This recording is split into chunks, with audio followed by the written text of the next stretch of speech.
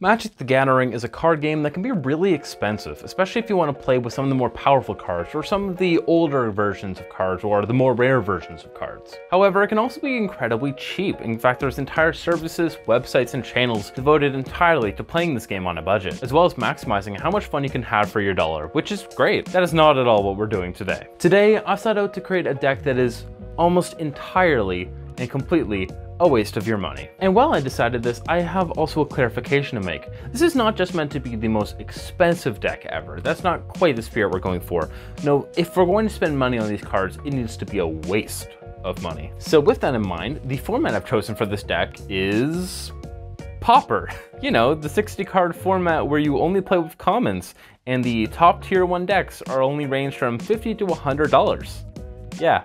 That Pauper. See, the reason I've chosen Pauper is that Pauper is, at its core, essentially the exact opposite of what we're trying to do here today. And I think that's beautiful. So this is a Pauper deck that seeks to be a complete waste of your money, as some, and if not all of the cards in the deck have better or equivalent cheaper versions of these cards readily available within Pauper. And there's just so many reasons why every one of these cards is just a bad decision. I'll show you a few examples in a little bit. But first, let's talk a little bit more about the deck. This is a Selesnya, or green-white, tempo deck. We build around a few small creatures and just playing to get some general value in the early game. Then we try to finish our opponent off with some combat buffs and some hard to block creatures. But the card choices for this deck are, for the most part, cards you really have no reason to be playing, or even own in a lot of cases, and they likely have a better or cheaper version readily available. For example, as a defensive card, we play Heavy Fog. But why play a Heavy Fog when Deepwood is literally the exact same card with the exact same wording for roughly about 30 cents, as opposed to Heavy Fog's roughly about $20? And how about the 2 unlimited Savannah Lions that we're running?